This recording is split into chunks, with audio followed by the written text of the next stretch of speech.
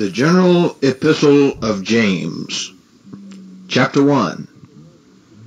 James, a servant of God and of the Lord Jesus Christ, to the 12 tribes which are scattered abroad, greeting. My brethren, count it all joy when ye fall into divers temptations, knowing this, that the trying of your faith worketh patience. But let patience have her perfect work, that ye may be perfect and entire, wanting nothing. If any of you lack wisdom, let him ask of God, that giveth to all men liberally, and upbraideth not, and it shall be given him. But let him ask in faith, nothing wavering. For he that wavereth is like a wave of the sea, driven with the wind and tossed. For let not that man think that he shall receive anything of the Lord. A double-minded man is unstable in all his ways. Let the brother of low degree rejoice in that he is exalted, but the rich in that he is made low, because as the flower of the grass he shall pass away. For the sun is no sooner risen with a burning heat, but it withereth the grass, and the flower thereof falleth, and the grace of the fashion of it perisheth. So also shall the rich man fade away in his ways. Blessed is the man that endureth temptation, for when he is tried, he shall receive the crown of life, which the Lord hath promised to them that love him. Let no man say when he is tempted, I am tempted of God. For God cannot be tempted with evil, neither tempteth he any man. But every man is tempted, when he is drawn away of his own lust, and enticed. Then, when lust hath conceived, it bringeth forth sin. And sin, when it is finished, bringeth forth death. Do not err, my beloved brethren. Every good gift, and every perfect gift, is from above, and cometh down from the Father of lights, with whom is no variableness, neither shadow of turning. Of his own will begat he us with the word of truth, that we should be a kind of first fruits of his creatures. Wherefore, my beloved brethren, let every man be swift to hear, slow to speak, slow to wrath. For the wrath of man worketh not the righteousness of God. Wherefore, lay apart all filthiness and superfluity of naughtiness, and receive with meekness the engrafted word, which is able to save your souls. But be ye doers of the word, and not hearers only, deceiving your own selves. For if any be a hearer of the word, and not a doer, he is like unto a man beholding his natural face in a glass. For he beholdeth himself, and goeth his way, and straightway forgetteth what manner of man he was. But whoso looketh into the perfect law of liberty, and continueth therein, he being not a forgetful hearer, but a doer of the work, this man shall be blessed in his deed. If any man among you seem to be religious, and bridleth not his tongue, but deceiveth his own heart, this man's religion is vain. Pure religion, and undefiled before God and the Father, is this, to visit the fatherless and widows in their affliction, and to keep himself unspotted from the world. Chapter 2. My brethren, have not the faith of our Lord Jesus Christ, the Lord of glory, with respect of persons. For if there come unto your assembly a man with a gold ring in goodly apparel, and there come in also a poor man in vile raiment, and ye have respect to him that weareth the gay clothing, and say unto him, Sit thou here in a good place, and say to the poor, Stand thou there, or sit here under my footstool. Are ye not then partial in yourselves, and are become judges of evil thoughts? Hearken, my beloved brethren, hath not God chosen the poor of this world, rich in faith, and heirs of the kingdom which he hath promised to them that love him? But ye have despised the poor. Do not rich men oppress you and draw you before the judgment seats? Do not they blaspheme that worthy name by the which ye are called? If ye fulfill the royal law according to the Scripture, thou shalt love thy neighbor as thyself, ye do well. But if ye have respect to persons, ye commit sin, and are convinced of the law as transgressors. For whosoever shall keep the whole law, and yet offend in one point, he is guilty of all. For he that said, Do not commit adultery, said also, Do not kill. Now if thou commit no adultery, yet if thou kill, thou art become a transgressor of the law. So speak ye, and so do, as they that shall be judged by the law of liberty. For he shall have judgment without mercy, that hath showed no mercy. And mercy rejoiceth against judgment. What doth it profit, my brethren, though a man say he hath faith, and have not works? Can faith save him? If a brother or sister be naked and destitute of daily food, and one of you say unto them, Depart in peace, be ye warmed and filled, notwithstanding ye give them not those things which are needful to the body, what doth it profit? Even so, faith, if it hath not works, is dead, being alone. Yea, a man may say, Thou hast faith, and I have works. Show me thy faith without thy works, and I will show thee my faith by my works. Thou believest that there is one God? Thou doest well. The devils also believe, and tremble. But wilt thou know, O vain man, that faith without works is dead?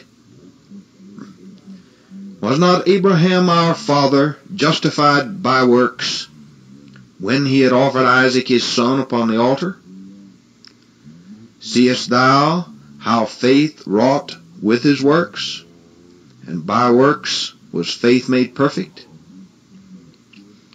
And the Scripture was fulfilled, which saith, Abraham believed God, and it was imputed unto him for righteousness, and he was called the friend of God. Ye see then how that by works a man is justified, and not by faith only.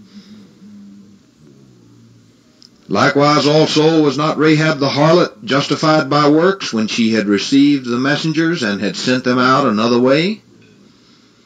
For as the body without the spirit is dead, so faith without works is dead also.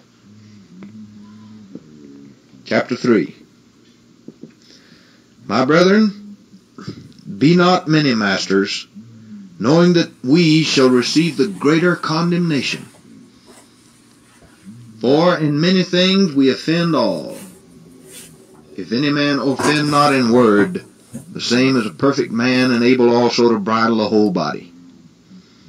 Behold, we put bits in the horses' mouths, that they may obey us, and we turn about their whole body. Behold also the ships, which, though they be so great, and are driven of fierce winds, yet are they turned about with a very small helm, whithersoever the governor listeth. Even so the tongue is a little member, and boasteth great things. Behold how great a matter a little fire kindleth. And the tongue is a fire, a world of iniquity. So is the tongue among our members, that it defileth the whole body, and setteth on fire the course of nature, and it is set on fire of hell. For every kind of beast, and of birds, and of serpents, and of things in the sea, is tamed, and hath been tamed of mankind. But the tongue can no man tame. It is an unruly evil, full of deadly poison. Therewith bless we God, even the Father, and therewith curse we men, which are made after the similitude of God. Out of the same mouth proceedeth blessing and cursing. My brethren, these things ought not so to be. Doth a fountain send forth at the same place sweet water and bitter? Can the fig tree, my brethren, bear olive berries? Either a vine figs? So can no fountain both yield salt water and fresh. Who is a wise man and endued with knowledge among you? Let him show out of a good conversation his works with meekness of wisdom. But if ye have bitter envying and strife in your hearts, glory not, and lie not against the truth. This wisdom descendeth not from above, but is earthly, sensual, devilish. For where envying and strife is, there is confusion and every evil work. But the wisdom that is from above is first pure, then peaceable, gentle, and easy to be entreated, full of mercy and good fruits, without partiality and without hypocrisy. And the fruit of righteousness is sown in peace of them that make peace. Chapter 4. From whence come wars and fightings among you? Come they not hence, even of your lusts that war in your members? Ye lust and have not, ye kill and desire to have, and cannot obtain. Ye fight and war, yet ye have not, because ye ask not. Ye ask and receive not, because ye ask amiss, that ye may consume it upon your lusts. Ye adulterers and adulteresses, know ye not that the friendship of the world is enmity with God? Whosoever therefore will be a friend of the world is the enemy of God. Do ye think that the Scripture saith in vain, the Spirit that dwelleth in us lusteth to envy? But he giveth more grace. Wherefore he saith, God resisteth the proud, but giveth grace unto the humble. Submit yourselves therefore to God. Resist the devil, and he will flee from you. Draw nigh to God, and he will draw nigh to you. Cleanse your hands, ye sinners, and purify your hearts, ye double-minded. Be afflicted, and mourn, and weep. Let your laughter be turned to mourning, and your joy to heaviness. Humble yourselves in the sight of the Lord, and he shall lift you up. Speak not evil one of another, brethren. He that speaketh evil of his brother, and judgeth his brother, speaketh evil of the law, and judgeth the law. But if thou judge the law, thou art not a doer of the law, but a judge. There is one lawgiver, who is able to save and to destroy. Who art thou that judgest another? Go to now, ye that say, Today or tomorrow we will go into such a city, and continue there a year, and buy and sell, and get gain. Whereas ye know not what shall be on the morrow. For what is your life?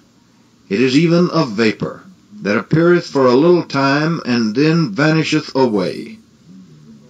For that ye ought to say, If the Lord will, we shall live, and do this or that. But now ye rejoice in your boastings. All such rejoicing is evil. Therefore, to him that knoweth to do good, and doeth it not, to him it is sin. Chapter 5. Go to now, ye rich men, weep and howl for your miseries that shall come upon you. Your riches are corrupted, and your garments are moth-eaten. Your gold and silver is cankered, and the rust of them shall be a witness against you, and shall eat your flesh as it were fire. Ye have heaped treasure together for the last days. Behold, the hire of the laborers who have reaped down your fields, which is of you kept back by fraud, crieth. And the cries of them which have reaped are entered into the ears of the Lord of Sabaoth. Ye have lived in pleasure on the earth. and been wanton. Ye have nourished your hearts as in a day of slaughter. Ye have condemned and killed the just, and he doth not resist you. Be patient, therefore, brethren, unto the coming of the Lord. Behold, the husbandman waiteth for the precious fruit of the earth, and hath long patience for it, until he receive the early and latter rain. Be ye also patient. Stablish your hearts, for the coming of the Lord draweth nigh. Grudge not one against another, brethren, lest ye be condemned. Behold, the judge standeth before the door. Take, my brethren, the prophets who have spoken in the name of the Lord, for an example of suffering affliction and of patience. Behold, we count them happy which endure. Ye have heard of the patience of Job, and have seen the end of the Lord, that the Lord is very pitiful and of tender mercy. But above all things, my brethren, swear not, neither by heaven, neither by the earth, neither by any other oath, but let your yea be yea, and your nay, nay, lest ye fall into condemnation. Is any among you afflicted? Let him pray. Is any merry? Let him sing psalms. Is any sick among you? Let him call for the elders of the church, and let them pray over him, anointing him with oil in the name of the Lord. And the prayer of faith shall save the sick, and the Lord shall raise him up. And if he have committed sins, they shall be forgiven him. Confess your faults one to another, and pray one for another, that ye may be healed. The effectual fervent prayer of a righteous man availeth much. Elias was a man subject to like passions as we are, and he prayed earnestly that it might not rain. And it rained not on the earth by the space of 3 years and 6 months. And he prayed again, and the heaven gave rain, and the earth brought forth her fruit. Brethren, if any of you do err from the truth, and one convert him, let him know that he which converteth the sinner from the error of his way shall save a soul from death, and shall hide a multitude of sin.